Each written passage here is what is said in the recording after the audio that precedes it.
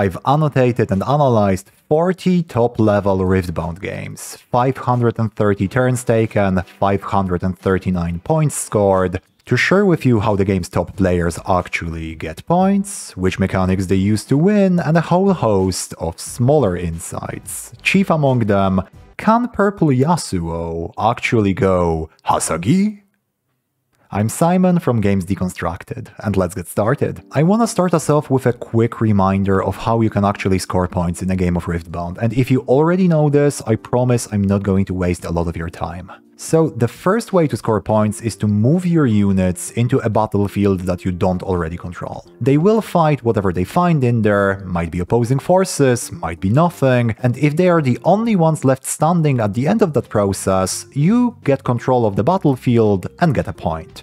That's called a conquer. If these units stay at that battlefield until the start of your next turn, you get another point for what's called holding. If they survive yet another turn, you get another point, and so on and so forth. The third, and by far the most niche way to get points, is to play cards that mention point getting somewhere in their rules text. I've briefly shown you Yasuo, who gets points if you can make him zip around the battlefield, but there's also Ari Alluring, who gets points if you're able to find her a nice home, and in terms of cards that actually see play in the current meta, there's the Arena's Greatest, a location that gives each player a point at the end of their first turn, effectively shortening the match by half a turn to maybe a turn.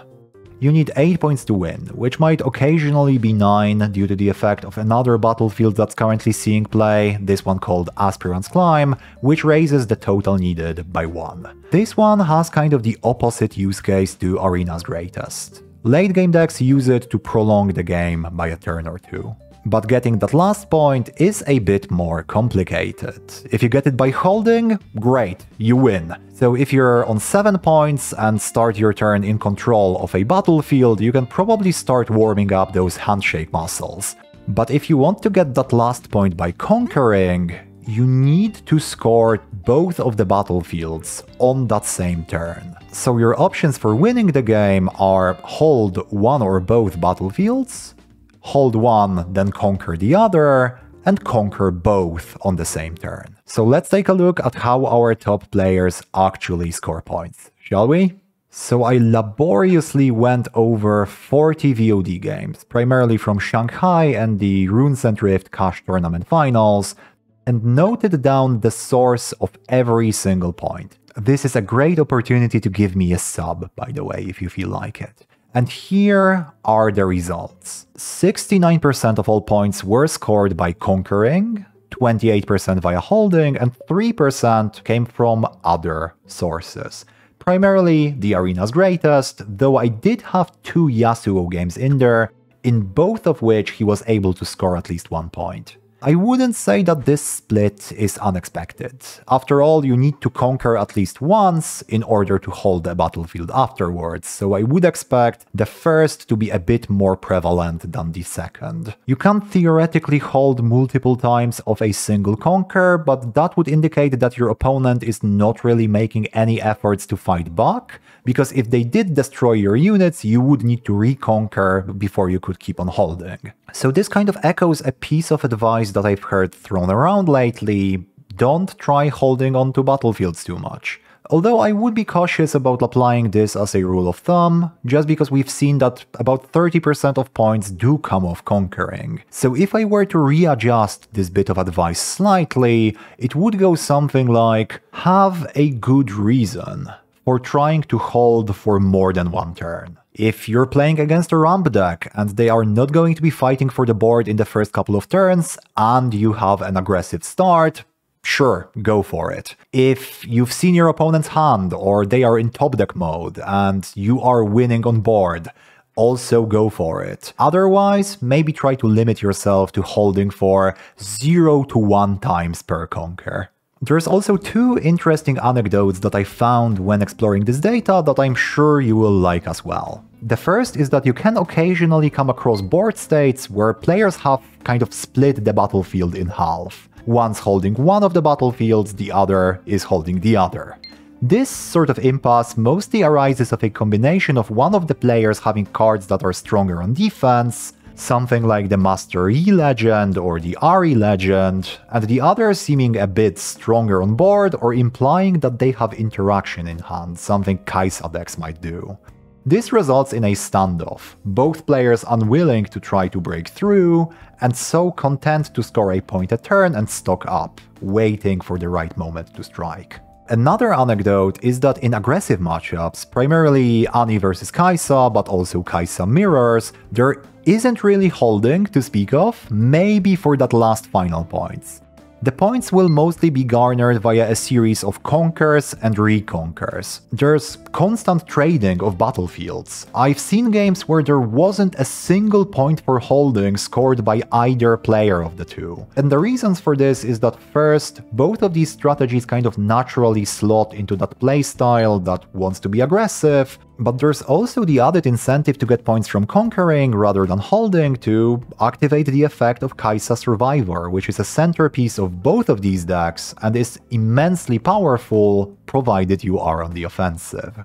And if you wanna see what other decks Kai'Sa Survivor is featured in, or create a deck that includes her yourself, there's no better place to do that than the partner for today's video. Piltover Archive is the website to be when it comes to creating decks, browsing lists from other players and top tournaments alike, and keeping track of your collection. Thank you, piltoverarchive.com, for partnering with me for this video. Now, another thing I thought of examining here is how prevalent are turns where a player scores 2 or more points. Well, realistically, apart from the Yasuo examples, it's going to be 2 points. And out of the turn where any points were scored, 58% of the time it was just a single point, but an impressively high 42% of the time it was 2+ points that were scored. On 2 occasions it was actually 3 points, thanks to Yasuo going crazy mode. This indicates to me that there's a great deal of explosivity in the format right now. You'll have big blowout turns where the state of who's winning will change considerably, especially when cards like Thousand-Tailed Watcher enter play. But even when those turns happen, that doesn't mean that the game immediately calcifies into one player winning for the remainder of it. There's still possibility of a back and forth, possible double conquers from the other side, and the game being turned around. Another factor that inflates these numbers slightly is the popularity of dazzling Aurora decks. Their game plan is to spend the first 2 turns ramping, usually giving up all board presence, but making up for that with the ability to play Aurora turn 3 or at worst turn 4. Once that happens, they start dropping massive bombs every turn. As a result, they tend to get both double scored on in the early game, which they forsake, and double scored themselves in the mid to late game, which they want to win. And indeed, if we take just the Aurora games on our list, 62% of the time a player scored, it was a 2-point turn, with 38% of turns being single pointers. Again, that's out of turns where at least 1 point was scored. So this gives us an expected cadence for games. If you play like the top players do, you can expect about 2/3 of your points to come from conquering, and to score 2 points on a bit less than 50% of your turns. If you're playing an aggressive matchup, more points will come from those conquers and less from holding, whereas if one of the players is playing an Aurora strategy, there will probably be a higher likelihood of double point turns. But these points are, of course, in service of winning. So let's take a look at how players actually accomplish winning the game. 42% of victories came off a hold or a double hold. 20% of a hold and then a conquer, and 38% off of a double conquer. The double conquers are probably the most exciting of the 3. If you're holding, or double holding for that matter, for the win, there is a point on your opponent's turn where the game is already decided. But that is not the case with a double conquer. With a double conquer, that means a final turn turnaround, especially in situations where the opponent was set to win themselves if you don't take over both battlefields. And that double conquer may be the result of a big, explosive bomb card coming down, something like a Watcher, a Grand Stratagem, or a dedicated double conquer combo like Vi plus Ride the Wind. I'm going to leave it to you to decide if 38% of games ending in a big swing like this is an exciting playing environment for you personally, but having watched over 12 hours of VODs in preparation for this, I can say that it makes for a good viewing experience, so there's that. And finally, there's one last bit of insight that I wanted to share, and I might actually need your help with this one. I wanted to take a look at what their win rates were depending on if players went first or second. And before I share the results, I have to stress that this is by no means a big enough sample size to say anything final. But in the games I analyzed, the player going first won 70% of the time, with the ones going second obviously winning the remaining 30%. And yes, even Aurora decks chose to go first when they had that option most of the time.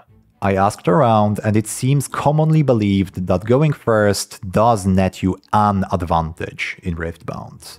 And based on our results, it might look like it's a drastic advantage, but on a sample size this small, this is just 40 games, there isn't enough evidence to say that, hey, you're 70% likely to win if you go first. The difference may be as small as 5%, a 55-45 split, in favor of the person going first, and the results that we see in the 40 matches here could arise by random chance. As such, I would like to establish exactly how big of an advantage going first is in Riftbound, and I might need your help. So if you have been collecting data on what your win rate is going first versus going second, share that with me in the comments, get in contact with me through some other way, and we will get to the bottom of this eventually. Thanks a lot for watching, and a special thank you to the patrons over on patreon.com/gamesdeconstructed, especially Jakub Burdun, Dillinger, and Ola Brynner.